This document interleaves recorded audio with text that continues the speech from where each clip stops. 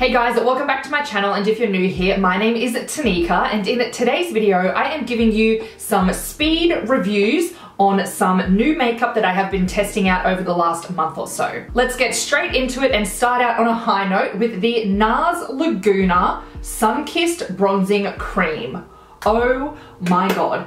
This, actually this was limited edition. Let me check that it's still available before I go raving about it because I don't want to disappoint anyone here. Ooh, okay. It is still on the Mecca website, but it does say it's sold out. So I don't really know what that means, but I'm gonna talk about it anyway because if you can get your hands on it, I'm telling you, get your hands on it. This cream bronzer is beautiful. Now it is pretty pricey at $58. I do expect that from Nars, and look, as you know, I am more of an affordable makeup kind of gal, but after hearing such rave reviews on Instagram, I had to pick this up. Now the formula of this is a beautiful, soft and blendable, like really blendable cream. You only need the tiniest amount as well. Like when I say just touch, like a touch, tap your brush in the top there, and then I still like to tap it out on the lid so that I don't have too much product,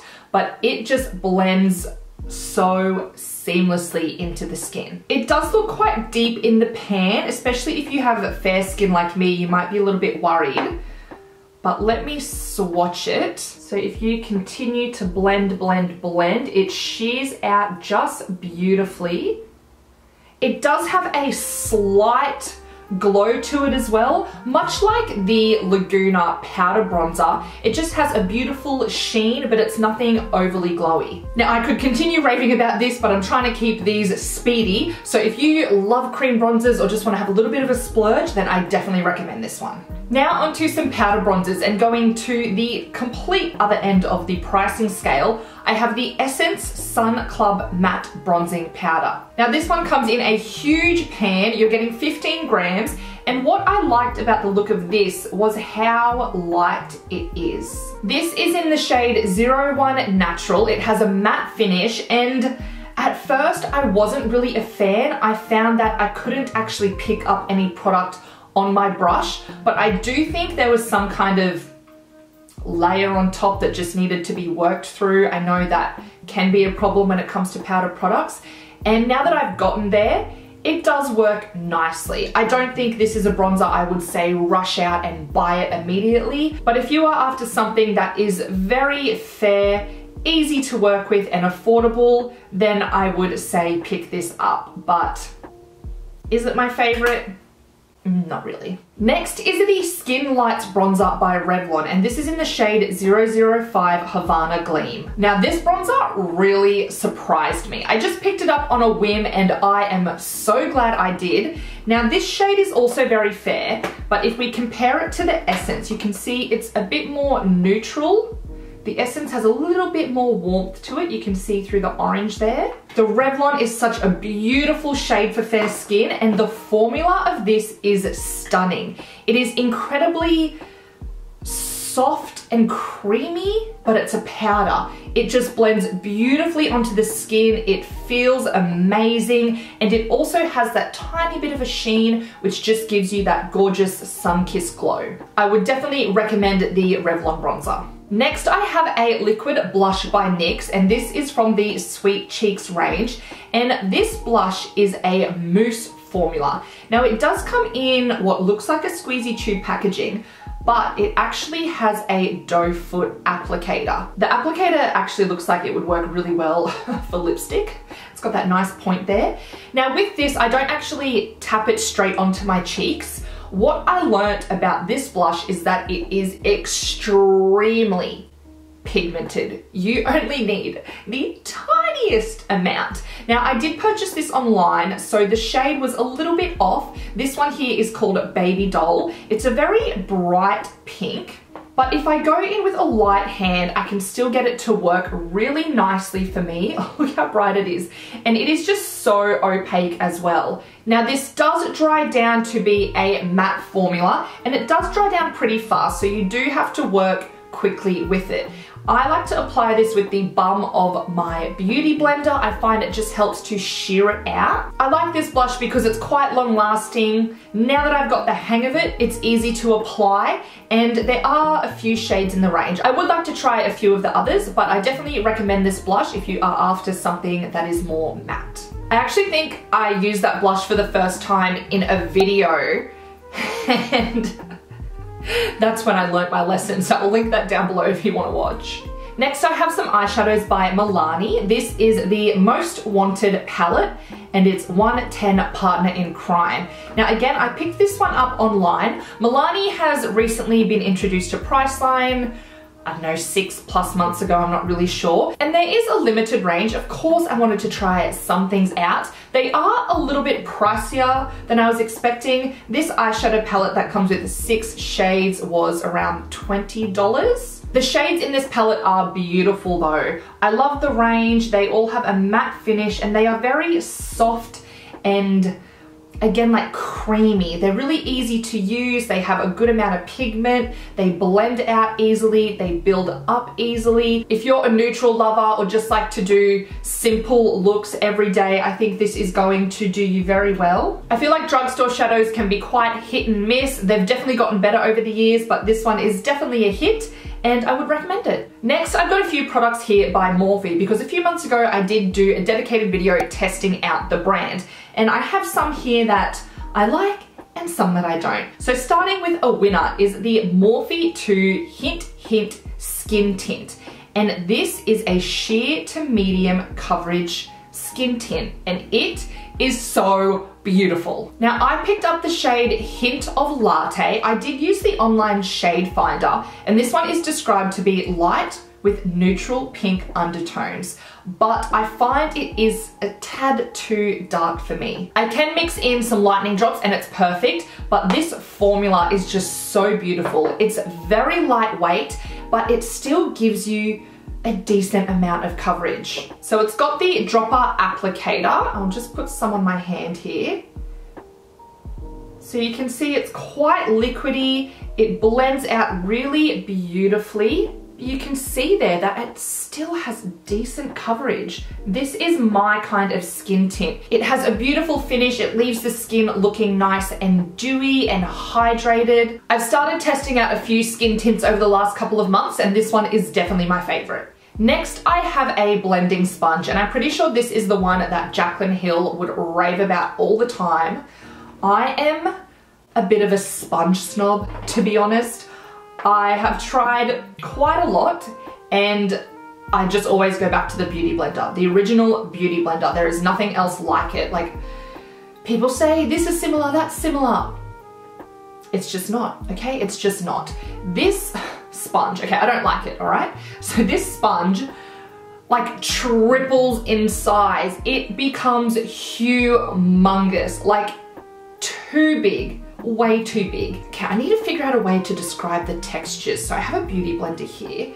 This one is a bit more porous, and it's a very just soft and squishy sponge, whereas this one isn't as porous, and it feels a bit more rubbery, I guess you could say. One of the big differences I notice is that the Morphe sponge, when you're blending product into your face, it makes a very loud tapping sound, whereas the Beauty Blender doesn't. It's like it pushes it into the skin more gently, whereas this sponge is just tapping it on top. I hope that makes sense. I'm not really sure how to describe it because it's more about the feel, but I just don't like it. See you later. Another product I didn't like is the Make It Big Mascara. First of all, the packaging is super cute. It's black, it's sleek. It says Morphe in like a shiny finish there. Very nice. The wand looks like my kind of mascara wand. I'm like, oh yes, give it to me. It's kind of got that hourglass, better than sex mascara wand shape, but it's just gluggy. It's too gluggy. Too much product comes out on the wand, and I just don't like the way it coats the lashes. I find when there's too much product, it clumps everything together. You can't get a separated look. And when you pull it out, it's just gluggy. Like, see on the end of the wand there, how there's just mascara sitting there, like, I don't know. And all around the inside of the tube here, it's kind of started to dry down and thicken up, and this has not been open for very long. So I had high hopes for this because I loved the shape of the wand, but it just doesn't perform how I like. Another one I wasn't a big fan of is the Morphe 2 Brow Crush Tinted Brow Gel. Again, the packaging, I'm like, damn, that's so cute, so sleek. I love that it has a tiny little wand. Look at this little one. Like, I love that. But the product itself is too pigmented. It's too much. Even though the wand is so little, it just applies way too much product, and it's too liquidy that it kind of just goes everywhere. It doesn't just stay in the hairs, it smudges, and then you try and like blend it and fix it up and more product just gets everywhere. I wasn't a fan, which is a real shame because I really like the shade of this. And as I said, I love the tiny little wand, but it just didn't perform. And then the last one for Morphe, and one that I did enjoy, is the highlighter in the shade Spark. This looks like a very boring kind of product. If you were to see it online, you'd probably just be like, whatever. But it actually performs really, really well.